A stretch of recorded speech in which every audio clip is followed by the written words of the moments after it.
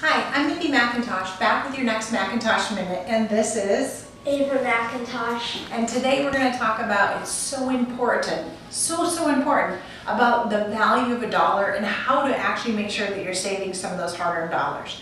Too many folks today are actually spending every dime they earn or living far beyond their means. And what we really want to focus on is those of you that are preparing and setting a plan with us to look forward to your future of saving and investing and retiring someday, but all the way down to your children and your grandchildren. So Ava, right now, how are you earning money even at the age of 9?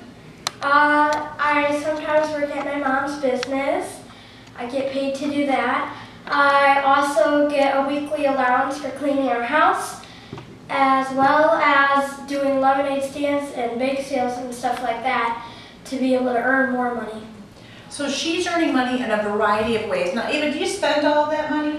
No, I don't. I like to save some. Sometimes I put some in my college account, and I like to save up because you never know if there's something that you may need or something that you really want, then you have extra money to be able to pay with that and still continue to have more. So there you go, from the voice of a 9-year-old, please save. Think about every dollar you earn, a portion of that should be saved for an emergency fund, retirement, time back, maybe a picnic, or just fun with your loved ones. If you need help getting out of debt, getting ready for retirement, or just saving more money, please reach out. We'd love to help.